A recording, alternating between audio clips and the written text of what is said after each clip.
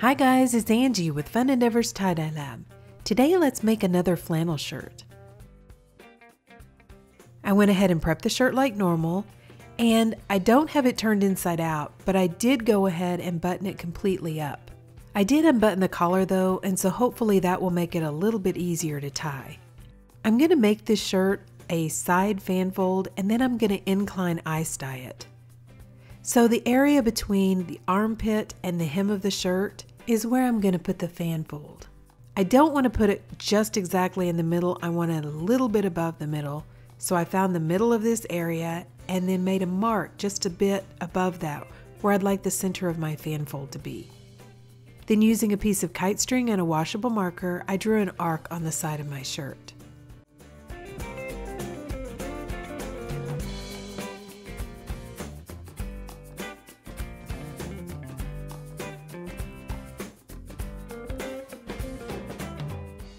Now I'm going to fan fold this line and tie it with some kite string.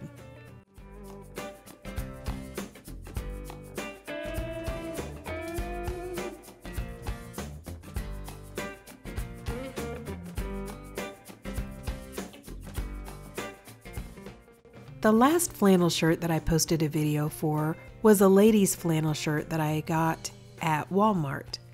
So I decided to go over into the men's section and see if they had some flannels. And that's where I found this shirt. But this shirt is not a 100% cotton flannel like the ladies' style was. Instead, this one is 55% cotton and 45% viscose. If you're wondering what that is, it is a semi-synthetic fabric. And it's supposed to be kind of like rayon. So I'm hoping that it dyes as well as rayon does because rayon dyes really nicely. A common question that I get asked is what to do with long sleeves whenever I'm doing a design that has long sleeves. For the most part, I try to work the sleeves into the design if at all possible. Like with this shirt, when I got to the first sleeve, I just tried to fan fold it into the rest of the shirt. So most of the time I just try to incorporate the design on the sleeve down into the rest of the shirt. Sometimes it's fun to do a totally different design on the sleeves though. I've seen people tie mandalas on the sleeves, hearts, various different designs to kind of set the sleeves apart from the rest of the design. So it just kind of depends on the look that you're going for on the shirt. Whether or not you want to just make the sleeves part of the design or whether you want to set them apart and make them something unique in and of themselves.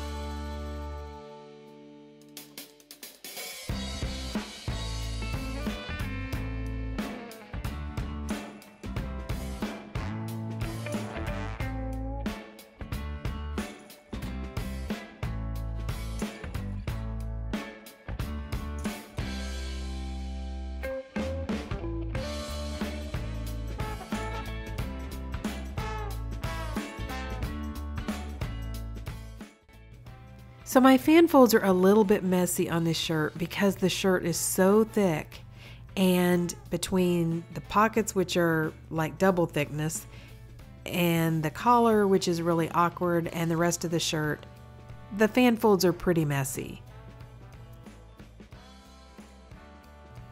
When I get to this very last sleeve, I'm going to try to fan fold it the way I was fan folding the rest of the shirt. But to make it a little bit shorter, I'm going to fold it in on itself a couple of times. This design is already getting to be pretty long, and my vinyl guttering that I incline ice dye in is only about 4 feet long. I do have some longer 6-foot sections, and that's actually what I ended up having to use on this shirt.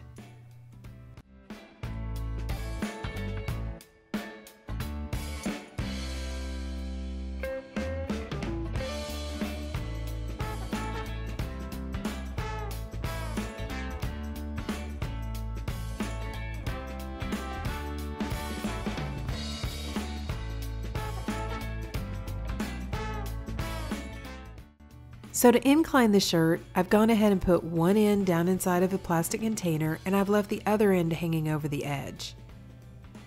Then, so that the shirt doesn't slide all the way down, I took a dye bottle that I filled with just plain water and placed it in the very end of the vinyl guttering.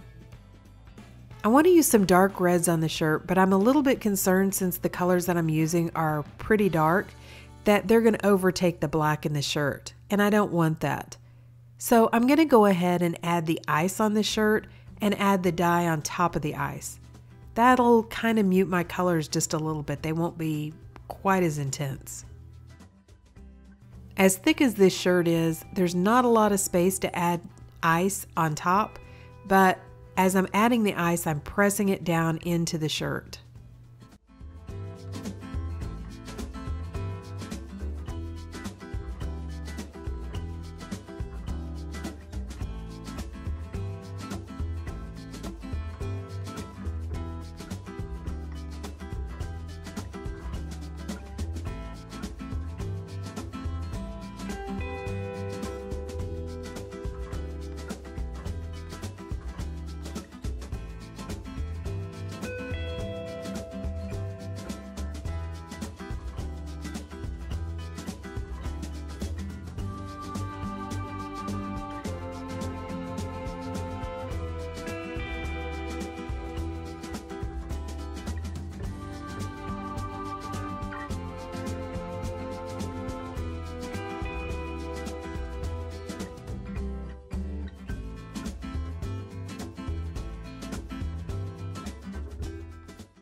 I'm starting at the very top of the shirt and the area that I initially fan folded with Bordeaux from Pro Chemical and Dye. I'm sorry, but I didn't realize when I was filming this that the guttering was so long that it went outside the view of my camera. So this portion of the shirt got cut off from the recording. Then the next color I'm going to use is Rose Wine from Pro Chemical and Dye.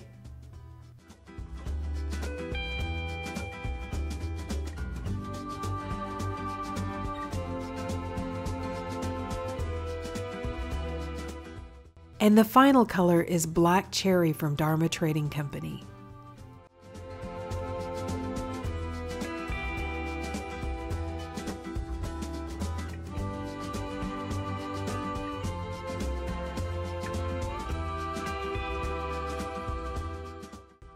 Now I'm going to add a little sprinkle of soda ash over the top of the dye, just to make sure that I have plenty in my shirt after all of this ice melts.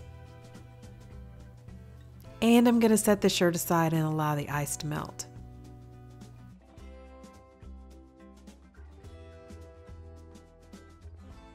So after this first layer of ice melted, as you can see, the dye started coming through to the back side, but it's not real dark. So I've decided to go ahead and turn the shirt over and apply dye to the back side as well. I'm going to add some more ice. And I'm going to add the same dye colors in the same pattern that I did on the front side. I'm not going to add quite as much dye though the second time, just a very light layer of dye.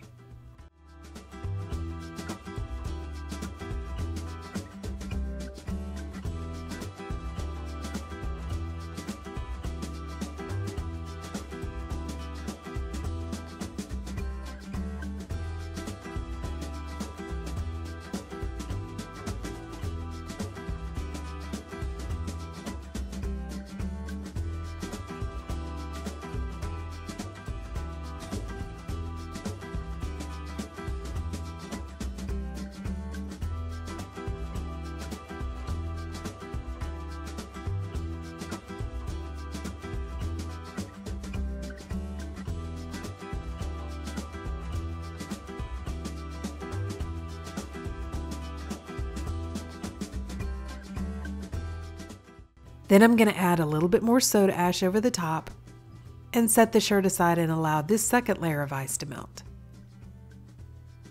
After this layer of ice melted, I just left the shirt alone and I allowed it to process for about 48 hours before I rinsed it. I rinsed the shirt like normal by taking it to my utility sink and rinsing it in cold water to rinse out the soda ash. After rinsing for a while, I went ahead and untied the shirt and warmed the water up to hot to rinse out any of the excess dye that didn't bond with the fabric.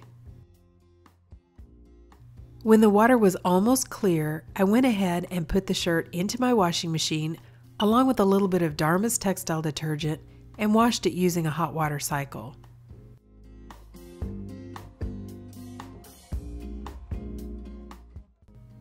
Then after the shirt was washed and dried, this is what it looks like.